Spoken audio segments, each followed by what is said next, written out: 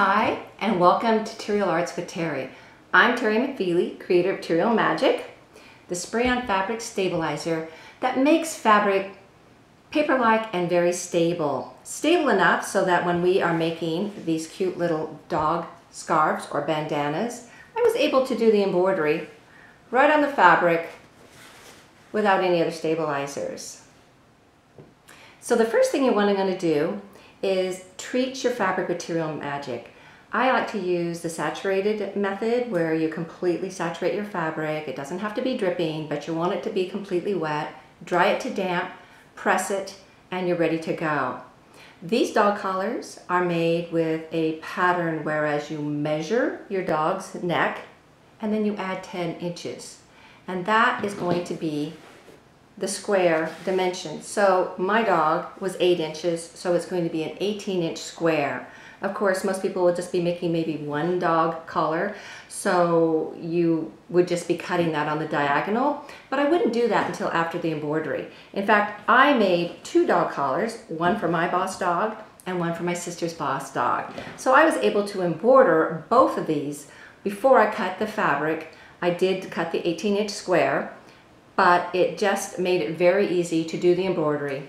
One thing when you're making your dog collar, for the embroidery, you're going to want to mark the center line. It's going to be on the diagonal or the 45, which shouldn't be too difficult. You're just going to want to mark a line that's the center line horizontally and the center line vertically.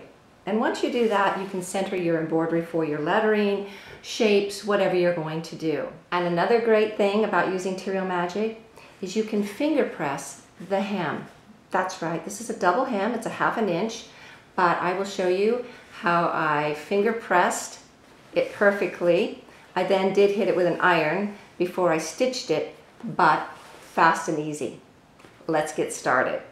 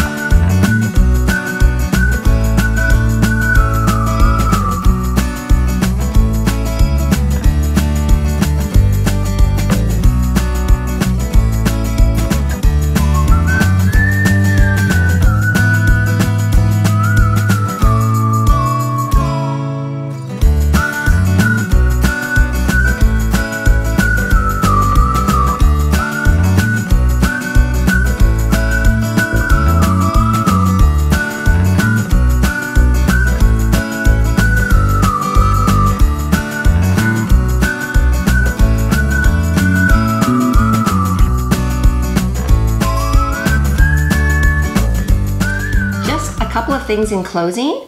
I noticed when I put the scarf on my dog Bodhi and I tied it around his neck, the embroidery was a little close to his neck. So I'm just suggesting to anybody who's making this for their pup to go ahead and just center it, I would say just below where I centered it. So 1 inch to 1.5 inches down. There still should be plenty of room in the embroidery hoop to do this. And one other thing, if you could please like this video. It helps my ratings and I would be so appreciative. Thanks so much for watching. Bye.